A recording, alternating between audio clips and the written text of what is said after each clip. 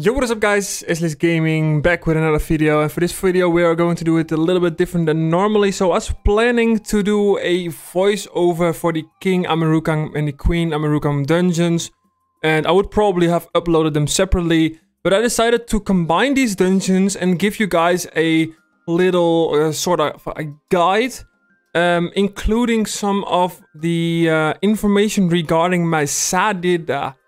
Because I think this information is pretty interesting, and I've got some questions regarding my sets on previous videos. I was like, I'm gonna share it for this one as well. So for the King and Queen dungeons, the Pandala 3 dungeons, the Sadi is such an insanely good class, guys. So I want to show you guys a set that I've put together for the Sadi, especially. It is a full agility MP reduction. Let me show you guys. So this is the set that I've been putting together. This it literally is a set that I've only used on my Sadi. No other class I've used it. So it is a 12 AP 6 MP set, 5 range. That is with the new DOFUS. In my video I have not used the DOFUS. I've used I think I was just using an ice DOFUS. I was playing with a Kra, so you get range buff anyways, but if you have this DOFUS on your Sadi, then it's a really nice one. The set has 3 summons, which is fine. 3,500 initiative, so playing first is not a problem. Even the resistance is not too bad, except for maybe air, but it's PVM, so it doesn't really matter. Now here is where it gets interesting. It has 883 agility, and even I have 900 on my set because I have some 20 agility transcendence runes on, I think, one of the lunar items. 600 strength and almost 500 power. So that's basically 1300 agility, 1100 strength. So that's insane. And on top of that, I have 220 MP reduction. This set on a Sadi is broken, guys. It is really insane, as you will be seeing in the video soon. So it is a full lunar set which has been buffed. 100 power, 1000 initiative range, 30 AP and MP reduction. Let's go over this one. The Wukong set, which is a classic MP reduction set as well. Also strength, agility, and then 2 pieces of the Possess set, which is also 10 MP reduction. AP, MP, Exo, and I have like 20 agility on the amulet, I think. 20 agility on the boots, and then I got some spell damage. And the Wukong items I have with 200 initiative exo, because they are from my Enutrof. So that is the Sadi set. Now let's go over the video and I'll explain you guys how I'm gonna be using this for the dungeon.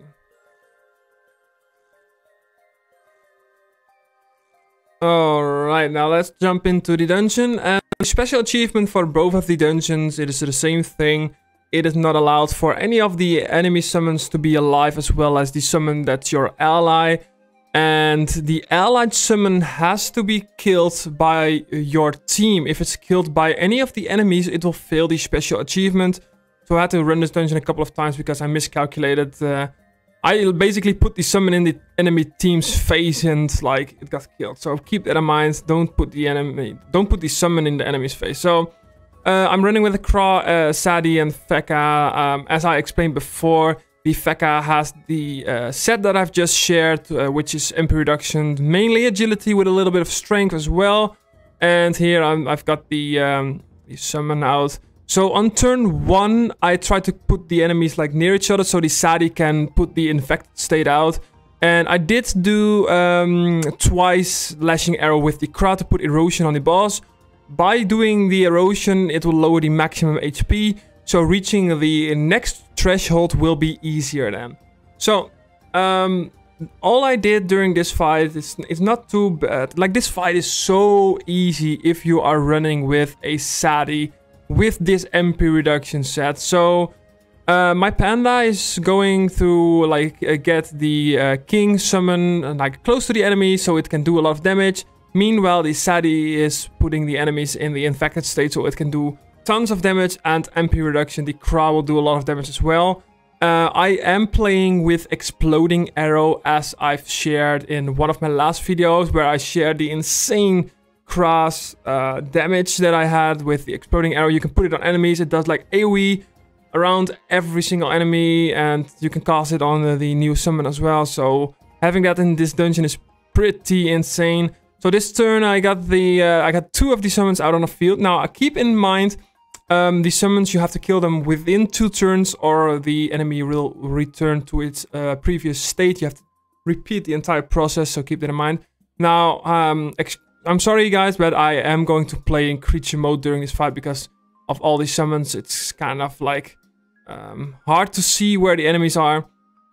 Now, a nice way to remember when you have to kill the King summon, and for the other dungeon, the Queen summon, of course, is the turn you spawn the summon. So for me, I think it was turn 1. The boss will leave the lotus state on turn 6. So it's 5 turns later. It's always 5 turns. So that means that I need to kill the summon a turn before. So in this case, turn 5. I think I will do here in a second. I just try to use the summon a little bit. I think I'm gonna kill it with my Craw here. Keep in mind, some classes have a lot of spells these days that don't deal damage on allies. So make sure you pick some of these spells that actually deal damage on allies, because spells like Magic Arrow and Retreat Arrow, they don't even do damage on allies anymore, so it can be tricky. So here I'm also, you see that one mob that is really close to the HP threshold. I need to make sure that I don't deal damage on it, because I mean, after the boss leaves the lotus stage, you can of course do damage, but don't get a, at least a turn before the boss leaves the lotus state. Don't reach a threshold with one of the mobs, because you will not be able to kill it before the boss leaves the lotus state, and then you will fail the special achievement. So it is really important to do that. So you can see here that I got the summon out, which I'm gonna kill next turn. Even though the boss is out of the lotus state, it doesn't matter, because the only thing that matters is the turn the boss leaves the lotus state. None of these summons can be alive, so this makes it a little bit easier. Look at this damage that the Sadi did and the MP reduction. I got all of the enemies into the infected state. The agility spells have really nice damage with this 1300 agility set. With 220 MP reduction, it is very easy to get the enemies to like 1 MP or even 0 MP. They don't move. If they stay like in between, like next to each other, even the Craw can do a ton of damage, which is really nice. So the boss is quite far away, so I'm gonna do another, like, tons of damage with the Sadi. It's insane. My Craw does not really have line of sight on the boss, so here I just decided to... I actually had line of sight, so I moved to the left. So the reason what I did is I threw the boss away with my panda, that way that if the boss leaves the lotus state, it will at least be far away. It will not be able to hit my team for the turn. So here you can see me write down in the chat, 8 plus 5 is 13, which means that on turn 8 I spawned the summon. 5 turns later is turn 13, so turn 13 the boss will leave the lotus state, which means that I have to kill the summon on turn 12. Now, for myself, I did have to write that down in the chat, because the first time I ran this dungeon, it took me a couple of times, because I kept forgetting which turn I actually spawned the summon. So that's why I wrote it down. So if you are like a person that keeps forgetting this kind of stuff, just write down in the chat.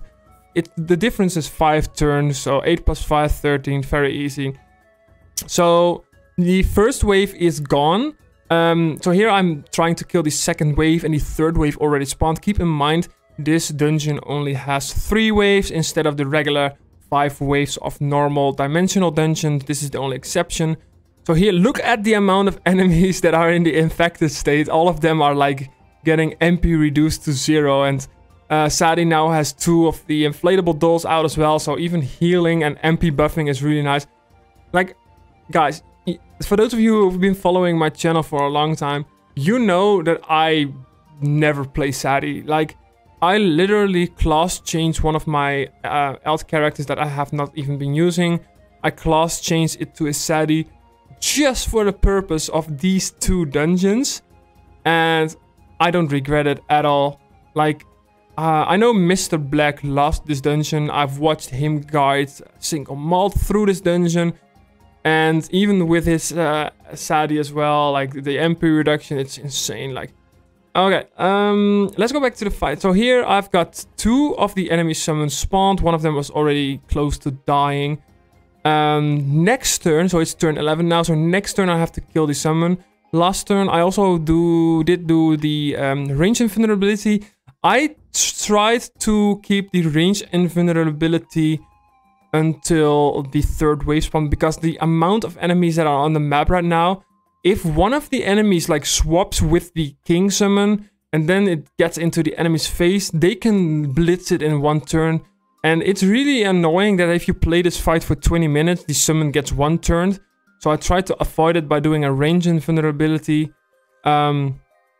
So yeah, here I've got the infected state again. There's one agility spell that spreads the infected state onto nearby enemies in like a 2-cell radius.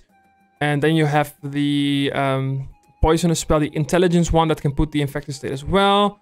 So this turn I had to kill the king summon, so that way I was not able to... Look, that one guy, I almost failed the achievement there because I hit it and it was like so close to reaching the threshold. I was a little bit lucky there because I think I forgot, but I was lucky. Look at how close all of the enemies are near each other, and I just put the boss in the infected state. I do one of the agility spells that does like -2 MP. Then I do the -4 MP spell. And I even have the ultra powerful doll that even does more MP reduction. Kra will do some erosion and then hit the boss again. So the enemies, they can't do anything. Look at them. They have like 1 MP or they just pass their turn. All I need to do now is like check my Sadi, which enemies are in the affected state, which are not. And then here I'm just like, I can look at the damage. Like, I think there's nothing more to explain. Just look at it. And I even figured out later that the Manifold Bramble spell, the strength one, also does MP reduction. So it is only MP reduction, and with this set that I've showed you guys in the beginning of this video, you can do a ton of damage while doing the massive MP reduction. I think it wasn't too long after this fight, a guildmate of mine needed help with one of the fights for the Bonta alignment quest. I think it was Kutan, where you have to do 3 wave of 3 rooms. And the final room, all of the enemies had damage sharing, and a lot of them had reflect damage. So what I did there is I helped him out with my Sadi. On turn 1, I did put as many of the enemies into the infected state. And I used my entire team, so my mask, my Kra, everything, to fully buff my Sadi. Then on turn 2, I did a range invulnerability on the Sadi, so I didn't take the damage reflect. And then I just one-shotted, due to the infected state and then damage sharing they had, I one-shotted the entire map on turn 2, and only the boss was left, and we killed that in like 1 or 2 turns. So even for certain quest fights or other dungeons, this Sadi set is insane. So here the boss is back into the lotus state, so I can just finish off the enemies. And so I wrote down again, turn 15 plus 5 is turn 20. I need to kill the summon on turn 19, which is easy. There's only like 4 enemies left. One of them is already turned. So yeah, like I said, this is so easy with a Sadi. The enemies don't even get past the spot that they spawn at. So if I will actually link the set in the description below, so you guys can check that out. If you guys have any questions regarding either of these fights or any of the previous videos that I've uploaded over the past weeks, let me know in the comments below. Also, I do plan to make a guide on how to multi-account, because I got a lot of questions how I swap between characters, and I'm not using any third-party program. I'm not using AutoHotkey, but there are simple ways how you can make it a lot easier for you guys. So, and a lot of people apparently don't know about these simple things, so I might just make a quick video tutorial on that. And then next week, I will start with the uploading of the Iron Man videos. I just need some time to edit them because I've got like 5 videos ready for you guys. And they just need to be edited. I need to put like a voiceover and then I can upload them for you guys. So, but I also want to do some more streaming.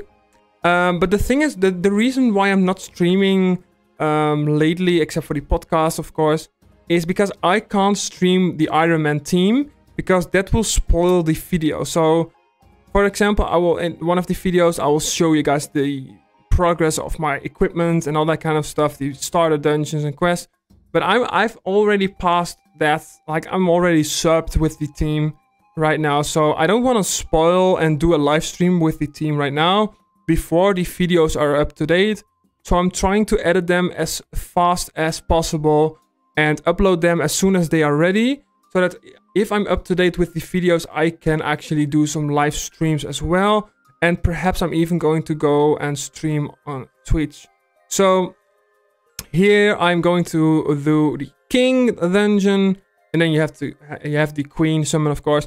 I do find this dungeon a lot easier than the other one, because the Queen summon that you get to control, that one can hit from range. And the King summon only had like 4 range, so it has to be in the enemy's face, so it's a little bit annoying. So here, as you see, I put the infected state on the boss, and I do the agility spell that spreads it to the other enemies. It's just so nice. So I'm gonna end the voice over here, and I'm just gonna let you guys watch the rest of the video. If you guys have any questions, let me know in the comments below. And I'll see you guys in the next video. Hit this video up with a like, subscribe if you're new to the channel. And I'll see you guys in the next video. Take care. Bye.